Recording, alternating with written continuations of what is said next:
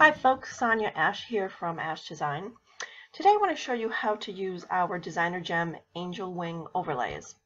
So we're going to start with this photo, and you can see that I've got two layers here. What I've done is I've gone ahead and I've cut out my subject, and I'll show you just by turning off the background. You can see she's on her own layer.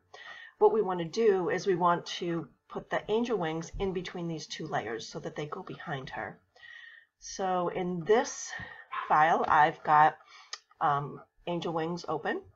I'm going to make sure I have my move tool selected. I'm going to click on the angel wings. I'm going to drag it up to my image tab, bring it down on the canvas and drop it in.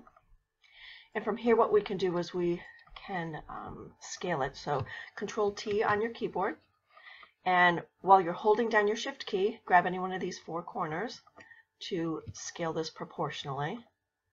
And we'll get that kind of where we want it. I think that's pretty good. Hit Enter on your keyboard.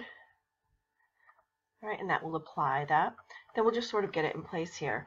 Now, I think these are a little bit bright for this. So what I'm going to do is I'm going to come up to Image, Adjustments, and we're going to click on the levels. Now with levels, I'm going to move that aside. We can bring down the brightness. So I'm going to start by using this middle slider, and I'm going to slide it this way.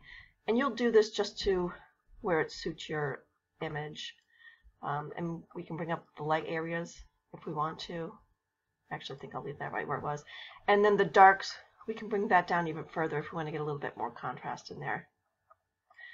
And then if we click on the preview, this was the before, and that's the after, and that really fits in there a lot nicer. And then you also have the option to bring down the opacity somewhat if you'd like to, just to sort of make it fit into your composition a little bit better. And that's it. Pretty simple to use the angel wing overlays.